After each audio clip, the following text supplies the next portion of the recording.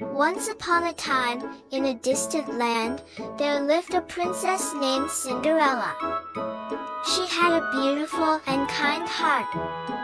However, her mother had passed away, and her father remarried, leaving Cinderella to live with her stepmother and two stepsisters. Her stepfamily kept her occupied with household chores, constantly demanding she clean and tend to their needs. Despite the mistreatment from her wicked stepmother and stepsisters, Cinderella never voiced any complaints. One day, the prince announced a grand ball to be held in the kingdom. The ball became the talk of the town. Cinderella's stepsisters and stepmother picked out their most beautiful dresses, leaving Cinderella behind at home.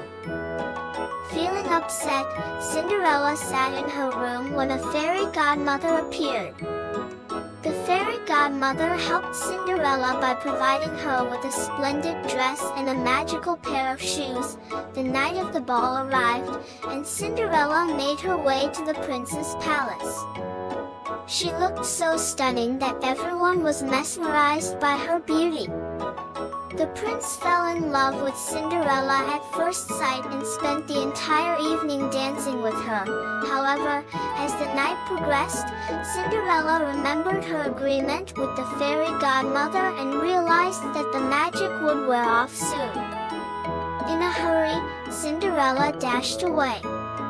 The prince followed her, but in her haste, Cinderella lost one of her shoes.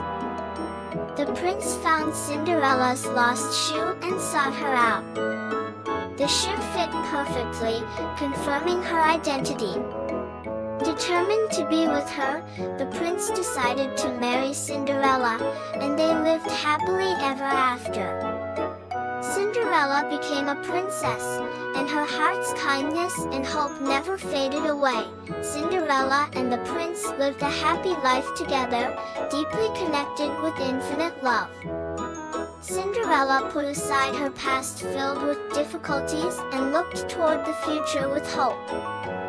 At the story's end, Cinderella's tale of kindness, patience, and love remained eternally in people's hearts, shining as a beacon of hope within everyone.